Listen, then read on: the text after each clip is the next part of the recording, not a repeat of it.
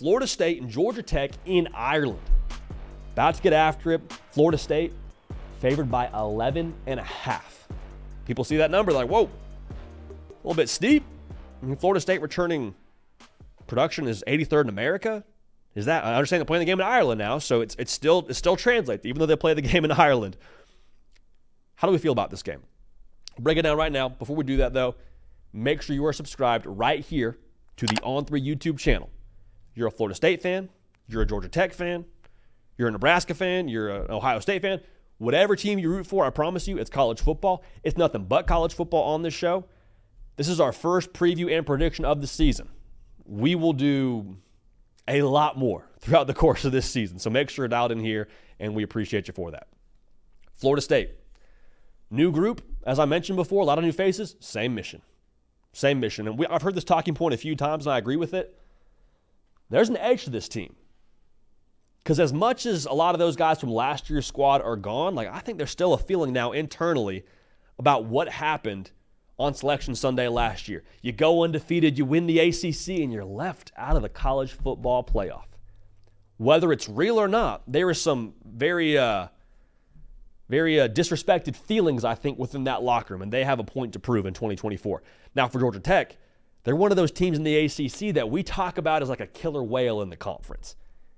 And what I mean by that is, like, they're one of those teams that they're not the Miamis, they're not the Florida States, they're not the Clemsons of the conference, but they could very well end up breaching, have a couple things break their way, and have the season they want to have, and then end up playing for the ACC.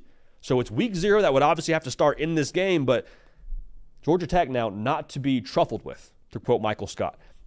The matchup to watch here that will determine the football game, as it does every football game, but especially in this one, is in the trenches. Because Florida State, they want to get DJU comfortable. First time playing quarterback for Florida State, first time in a new offense. It's not a home game. Probably everyone's feeling a little bit of the travel here. They want to make sure that they allow the game to come to him. The other part of that is this is who Florida State is going to be in 2024. We've said it many times. It will not be a 50-50 style of offense for Florida State run to pass. It will be, I think, a lot closer to like 57% to 60% run for Florida State. And, why not? Like, if that's who you're going to be, lean into your strengths. Lean into your offensive line that's experienced. Lean into your stable of backs that I said a couple of shows ago was 3 deep, and someone in the comment section said, no, JD, we're 4 or 5 deep. More power to you. Give the ball to Roydell Williams. Give the ball to Keziah Holmes. Give the ball to Toa Feely. Like, let those dudes eat. That's going to be a big part of this whole approach for Florida State. We'll talk about the prize picks numbers here when those become available, but I would take a very close look at some of the more rushing yards for those guys. Georgia Tech, the concern I have for them is, can they stop the run? Because they allowed 5 yards a carry in 2023. If they allow 5 yards a carry in this game, Florida State will cover, and they will cover with ease. Okay, now Georgia Tech understands some of those things they lacked in 2023. They will have a different-looking front seven. They pulled in 7 guys from the front seven to contribute in 2024. And the spread's 11.5. So it's a double-digit spread. And on this show, whenever we break down a game like this, the spread is what it is for a reason, right? Like, you don't have to really look too hard to predict a Florida State win. So are we picking Florida State to win the football game? We'll tell you that in a second. But I think the path for Georgia Tech to win the football game is potentially one worth exploring. I think that Georgia Tech winning this game would require 2 things happening. One is the Georgia Tech diversity in the run game would have to hit in a big way. Okay, Jamal Haynes is a back that had right around 1,000 yards last year for Georgia Tech. In this offense, they will get downhill. Like, they will do a lot of zone run schemes. The reason why that's important, man on man, I don't think that Florida State is going to have any issue with Georgia Tech's offensive line. Like, you're not blocking them straight up. However, in the zone run game, it's a lot more about displacement than domination. Like, can I get my guy a little bit of daylight as opposed to can I get a pancake block, is your thought process as an offensive lineman.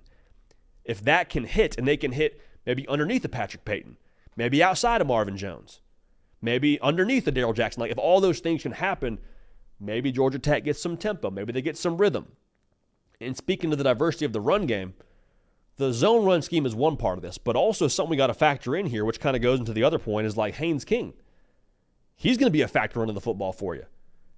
Like, if you don't think he's a problem for you running the football, like, give him some daylight. He'll take it 40 on you, no problem. His mobility is one part of this in the run game, but even more specifically, the second point I want to make here is what he could do when the play breaks down and keeping his eyes downfield. That's where things get a little bit hairy. Because, again, I think that man-to-man, Florida State's defensive line will not have issues. Like, Patrick Payton will get his. Marvin Jones will get his. They will make quick work of this offensive line. However, if you don't get home on Haynes King and he rolls out, there is a true sophomore receiver for Georgia Tech by the name of Eric Singleton Jr. He averaged 15 yards of reception last year. He is a force, okay? He will hurt you if you don't get to Haynes King and it becomes backyard football and he gets behind the coverage and then you're listening to Georgia Tech's band. Like, that could be the way that things go in Ireland. The ideal game flow for Georgia Tech to win this football game would be, they obviously, like, if they can create a turnover, more power to you. More realistically, you are able to strike first, be able to get a stop, stretch it to 10, maybe stretch it to 14, and before you know it, like in the first quarter, we're like, hang on a second, like, Florida State may not be able to just sit back there and pound the rock to win this game. Like, they might actually have to answer some scores through the air here, or kind of try to find a way to get back into this game a little bit quicker.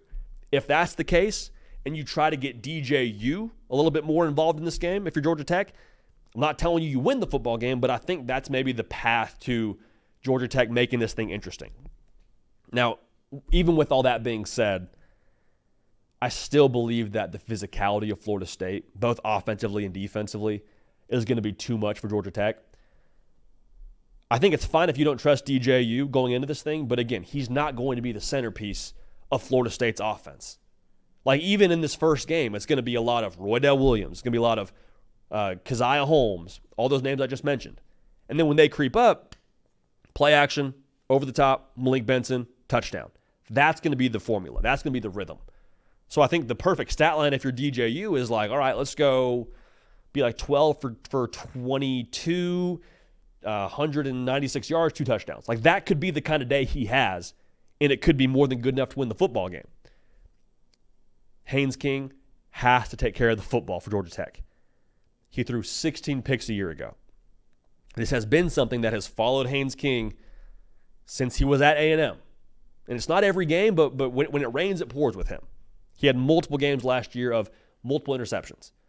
Shyheim Brown, I think, could be the differentiator for this defense for Florida State. He's a safety for them, had a phenomenal camp for the Noles. His ability to play the run and the pass is going to be, I think, nightmarish for Georgia Tech's offense, rather. Too much team speed for Georgia Tech. I really like Florida State to win the game, but here's where it gets interesting. The question we're all asking, does Florida State cover? Because 11.5, kind of a lot of points for a team that maybe the college football public doesn't know a ton about right now. Haynes King could hurt you. Like, is it good Haynes or bad Haynes? We don't know. They got some offensive weapons. Is the defense improved? All those question marks are fair. Here's what I'll say. This game, to me, just screams backdoor cover for Florida State. Some of it's a feeling. Some of it's on the ground game. I think Florida State will punch one in to really put things on ice a little bit later in the game. I got Florida State winning. I got Florida State covering. Again, backdoor. I have the final score as 27-13 for the Noles. Start undefeated in the college football season. Start undefeated in ACC play. And start undefeated on international soil in 2024.